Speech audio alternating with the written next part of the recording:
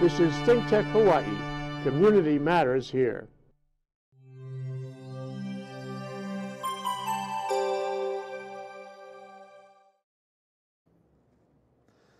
Aloha. My name is Mitch Ewan. I'm with the Hawaii Natural Energy Institute, where I'm the Hydrogen Systems Program Manager in my day job. But here in my television career, I co-host the Hawaii, the State of Clean Energy with Maria Tome, who's out there doing some robotics today. So I'm happy to step in as a senior host. And today, oh, by the way, we're sponsored by the Hawaii Energy Policy Forum and ThinkTech Hawaii. So today we're going to be showcasing some more HNEI technology, helping to solve Hawaii's current problems. So what we'd like to do is show what we're doing and how we're relevant to society and the tax-paying public to show that we're doing good work in support of Hawaii. So today I'm very happy to have Jim Maskrey, who's on the staff of HNEI, and we're going to be talking about negawatts, but I'm going to turn it over to Jim, who's going to tell us what he does and all the cool and, quote, hot projects that he's working on at HNEI. So take it away, Jim. Hot projects that we make cool. There you go. Okay. Yeah. Thank you, Mitch, and thank you for having me on the show to talk about HNEI and a lot of the work that we do, and particularly a lot of the work that just normally kind of flies under the radar unless we get opportunities like this to come out and talk about it. Right. My background is I'm not a formal academic. I've come from a mixture of public and private sector, having worked for architecture and engineering firms as well as for cities and energy management roles, and even energy startups here in Hawaii. So how long have you been with HNEI? I've been HNEI for about, it's getting close to 7 years. Wow, 7 so years. You're almost pensionable now. Getting there. Very Keep good. my fingers crossed. Very good. And so you do energy efficiency programs, and I think you've got some materials, so you have some slides and a video. So yeah. Let's yeah. So what I want to talk about today is a number of our projects that we do in energy efficiency, and we've actually got several in that area. And the first one is it's called Project Frog, and Project Frog are a series of net zero energy buildings, basically buildings that generate themselves more energy than they consume. They're very high efficient, high technology buildings. Right. And we've constructed 5 of these in the state, 2 on Kauai, 1 out in Ewa Beach, and 2 on the UH Manoa campus. And the intent was to demonstrate that we can build low efficient buildings, right, and we're also using them as classrooms, right, as well as research laboratories. So we are actually doing real tests on other types of technologies using those classrooms as the platform. So what students are using these classrooms? Are they junior students or are they university students? It's actually both. The morning sessions from 7:30 to 12:30 are being used by the University Lab School. Okay. They were, very much in need of space after some of their facilities burnt down a few years ago, and so they're using those 2 classrooms in the morning, and then in the afternoon, it's the College of Education that basically, controls and schedules their classes. Right. There. Okay. And they get used from basically 7:30 in the morning to about 8 o'clock at night. Right. So you're going to tell us how receptive they are to these classrooms? Is that part of your presentation? I will let the video speak for itself when we get to it. Great. And the first thing I want to do is just with the first PowerPoint slide is to show the image of the frogs that we've constructed. So if we've got the PowerPoint.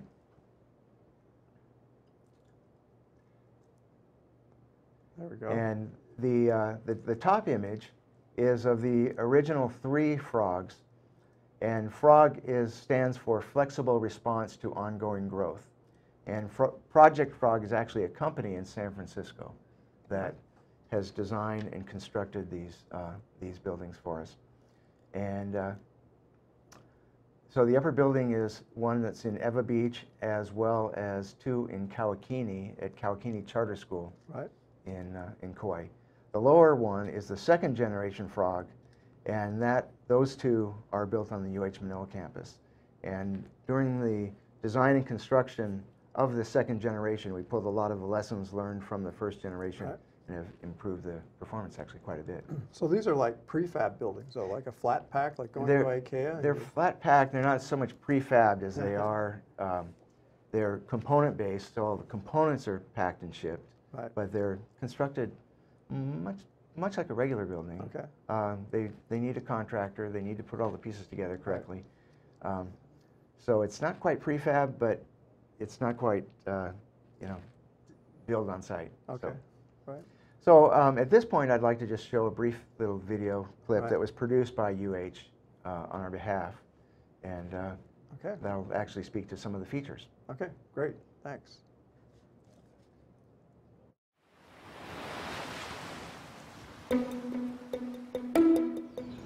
The University of Hawaii at Manoa's College of Education is home to the UH system's first net zero buildings, which will generate more energy than they consume. Whoa, this is really cool. This is different. This is something new. The flexible response to ongoing growth, or FROG classrooms, are part of a larger research project designed to evaluate the performance and integration of energy technologies, such as energy storage, advanced occupancy sensing, and advanced fan control. They were funded with a grant from the Office of Naval Research and are managed by UH Manoa's Hawaii Natural Energy Institute. The classrooms feature real-time dashboards and high-efficiency LED lighting with adjustable modes and sensors that respond to natural daylight. The walls and ceilings are highly insulated, and the windows feature glazing that minimizes heat. The Frog buildings are also mixed mode, using natural ventilation to reduce the need for air conditioning. Seeing these in action, demonstrating the principles, demonstrating the concepts that we've been talking about in the energy efficiency field is fantastic. And these classrooms are actually getting attention internationally. The goal of this pilot project is to learn more about energy-efficient building design and operations and apply those lessons at scale to meet the University of Hawaii's goal of becoming net zero, or to generate more energy than it consumes by 2035. These net zero classrooms also teach invaluable life lessons. Coming to school here in a building that uses energy so wisely is a reminder for me to do my part elsewhere.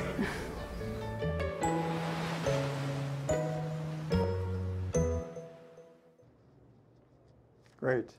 Hey, great video, Jim. Really cool. And you know, we have such a problem in Hawaii at our elementary and middle schools and high schools with heating load for our kids, like they're in, 89, 90 degree temperatures. So this kind of building could be applied, if the lessons learned could be applied, from this project, it would really help out our children.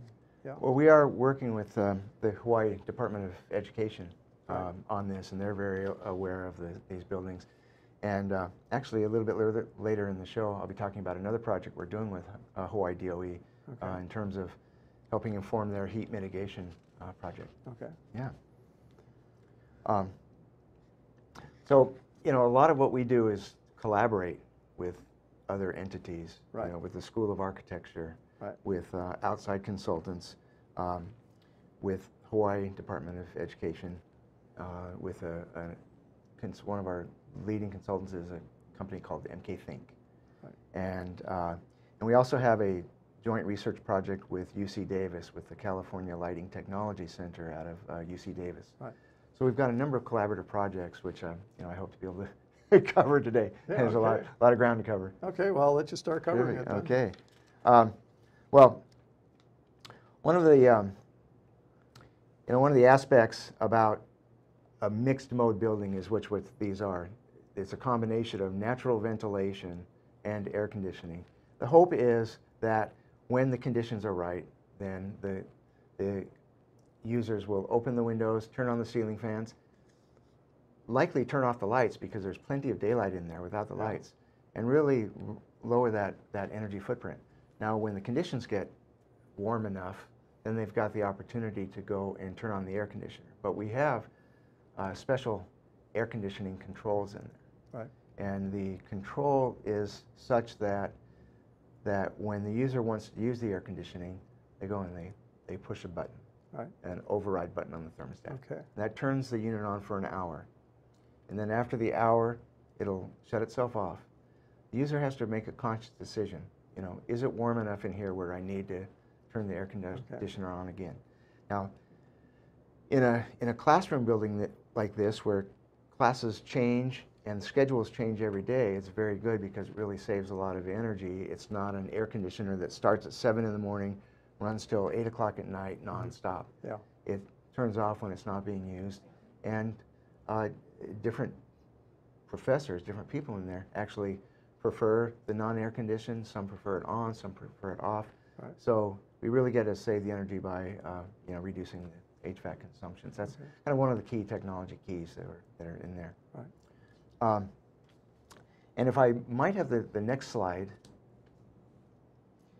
there's you know, there's an interaction between equipment, building operation, you know, behavior and perception. Mm-hmm. And like I said, you're going to have different teachers, different professors that respond differently. Now, I just wanted to bring one snapshot of comparison of the two classrooms at UH Manoa, side by side, exactly the same time, exactly the same period. One professor has very committed to, you know, natural ventilation. They turn on, they open the windows, they naturally ventilate. And the other is Professor Blivy, who is oblivious to the concepts that we're trying to convey, and just turns the air conditioner on when they come in and turn it off. Keeps the button pressed. Keeps the button pressed. And this is just a visual, quick visual to show that significant difference in energy consumption over a quarter that we can achieve just by the type of AC control and having them make decisions. So can we educate Professor Blivy? Can we go back to him and say, look, Professor Blivy, look at all the energy you're using compared to Professor Green? I mean, can you get your act together here? That's actually one of the next steps. You know, Okay. it's a delicate balance to not impose our values, you know, on the way they operate a building. But if we can encourage it through, you know, educating them on what the building is about and, you know, what the intents are, then we may be able to change behavior a little bit. Good. Yeah. Yeah, well done. So another thing that I wanted to talk about today is, you know, there's a saying in technology, you can't manage what you can't measure. And so we are partnering with MK Think, who has designed an integrated environmental sensor. It's basically a single sensor that can be deployed in a classroom or a room, and it will detect humidity, temperature, carbon dioxide levels, noise. It can actually detect distance from it to objects like people. Really? Yeah. And did I say noise? And illumination. Okay.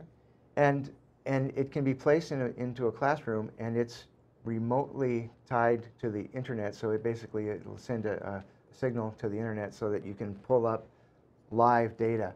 So if we can have the PowerPoint again, we've got this is the sensor, and this is all in a beta prototype stage, where you can see it's almost a little bit bigger than a standard sticky note, and it's a 3D printed cage, if you will, Really? a decorative cage. Yeah, it looks really pretty neat. You know, just to create a little sass to it, and so it'll monitor all of these metrics. And can I have the next page, please? And then it goes live to a dashboard, which will provide you the ability to pull up the graphs and on any of the metrics that you choose. So along the right are the choices of metrics. You don't want to put them all on the same time because they have different axes and that.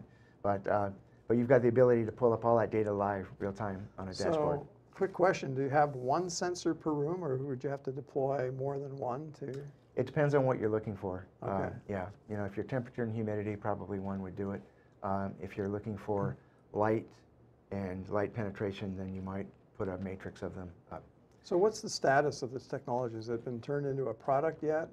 What So do you see the timeline before we can actually start installing these? Yeah, we've got 4 of these beta testing down at the site, and I don't know what MK's timeline is on getting these into production. I know that they're very aggressive in trying to look at get test sites to test them out in the field, right. To work the bugs out before they go to market. But I don't have an answer on when when it's to market. So that's one project among several that we are working with MK Think on. What I wanted to also discuss, let's see where it is I had mentioned earlier about working with the Department of Education. Yes. And MK Think is also contracting with the Department of Education, and they did much of the consulting towards the heat mitigation, trying to determine what can be done at the schools to reduce the temperature. Right. Now, that's like an existing classroom. In the existing classrooms. Right. So they had to they monitored many classrooms around the state. Yeah. And let's pull up the next PowerPoint slide, please. And this is a slide, a screenshot of a thermal comfort portal. And basically, this is a DOE portal created by MK Think that HNEI hosts. Okay. And the idea is you're able to select a school down on the left side, and it'll pull up the conditions in various classrooms that they have monitored. Yeah. And they have monitored a total of 63 schools in 740 classrooms. Wow, really? And then in addition to the classrooms, they've also got 41 independent weather stations, plus there is a network of weather stations that exists all over the state that they're tied into. Yeah. So this website allows you to look at temperature, humidity in individual classrooms. Yeah. It allows you to look at the conditions within various classrooms, plus it provides you the weather conditions, and down at the bottom it shows you that's a temperature gradient that shows you the approximate temperature conditions over the course of the year. So you can see that the central... Before we go to break, just one quick question. So can you monitor, like do equipment health monitoring to see how well your air conditioning system, for example, I mean, if it starts falling apart or getting out of spec, this should be able to give you a trend, yes? The Hawaii DOE portal wouldn't do that, but the data that we collect could do that. And with in a persistent review, you can do that because we track the energy. Okay. Yeah. So I guess we can go to that break now.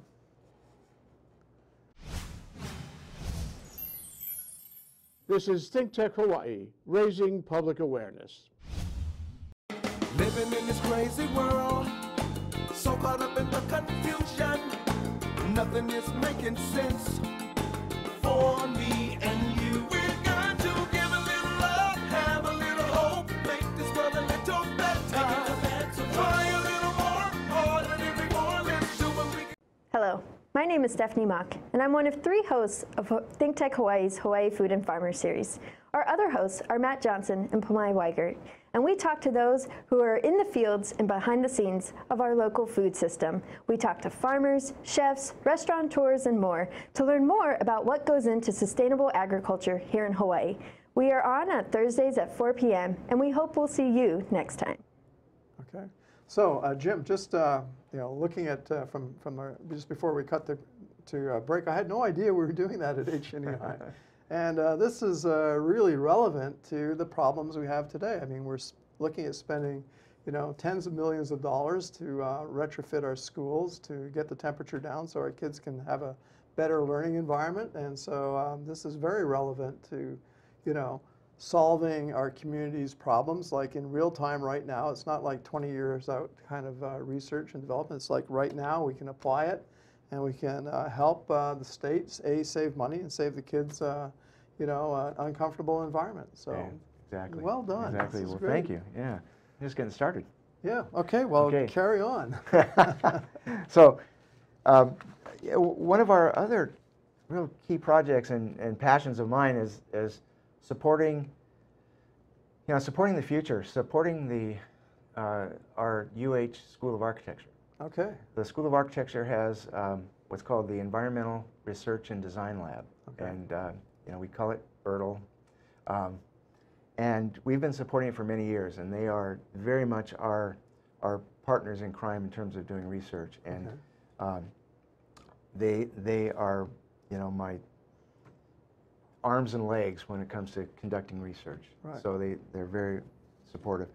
And one of the projects that they're working on right now is with the Department of Hawaiian Homelands. And they have monitored a number of homes out in Kapolei on DHHL properties. They monitored the energy performance of those and then compared those and did simulations to compare those to see what is going to be the impact of future, more stringent energy codes that will be coming. What impact will that have on housing design? And I know Howard Wigg talks quite a bit about the new energy standards. Right. And so the ERDL has conducted a pretty significant study on what will be the impact on those homes. But I won't be talking too much about the homes, the impact on the standards, but part of the work that they've done is studying what is the impact of energy efficiency on the energy consumption in these homes. So we've got another slide I'd like to show. Okay.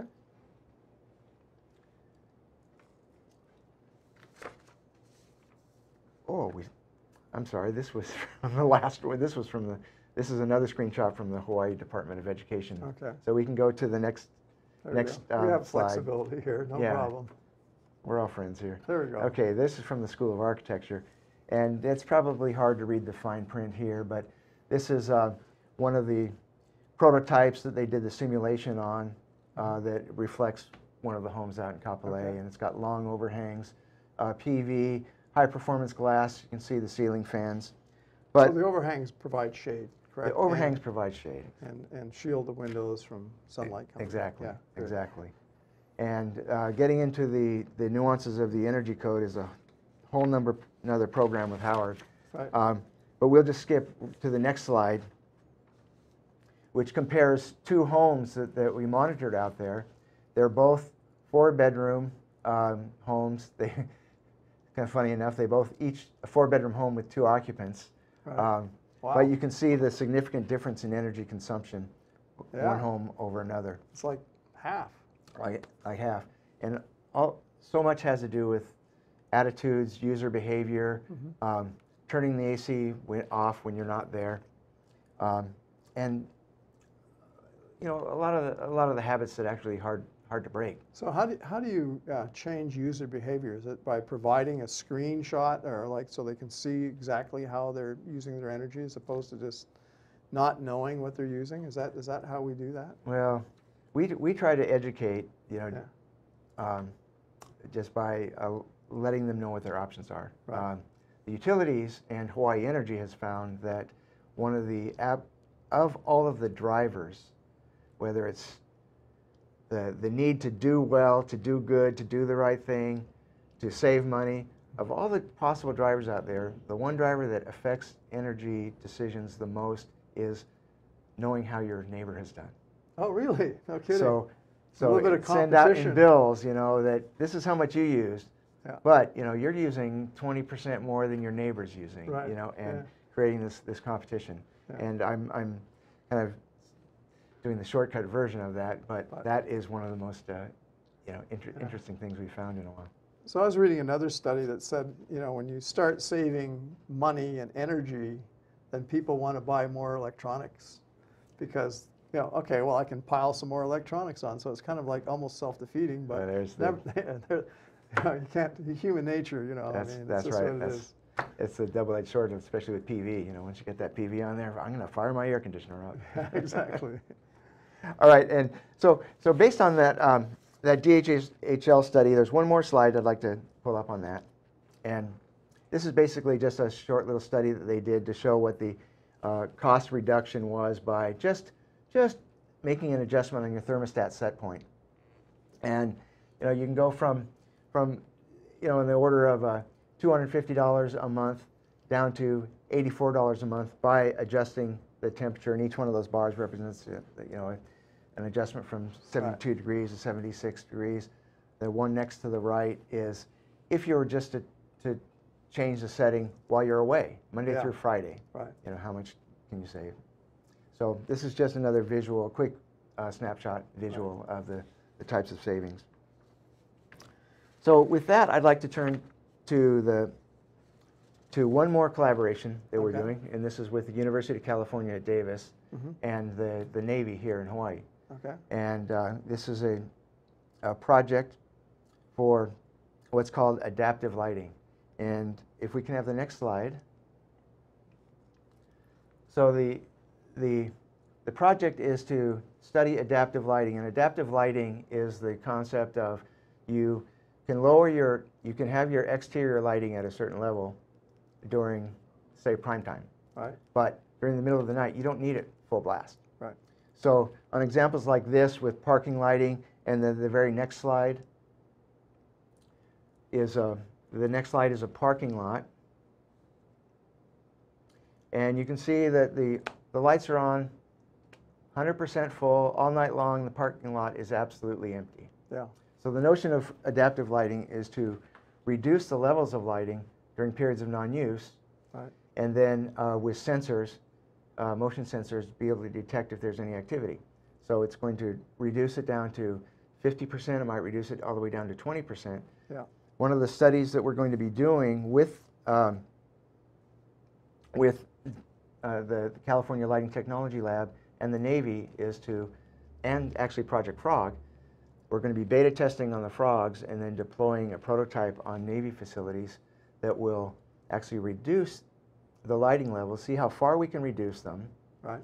to see how we can network them such that we aren't getting lights in one area turning on in another area and it just looking like, you know, visual popcorn. Yeah. Right. And determining how much energy savings we can attribute. Now, the other benefit there is that it's always also a security feature. Right. That if there is any action, then the whole Well, place it's- lights up like a Christmas tree. Right. You know Somebody can something's go in happening. and inspect. So Yeah. the Navy is very interested from a security standpoint, from an energy standpoint, Right. and it's you know, our last collaboration that I've Very got good. to talk about.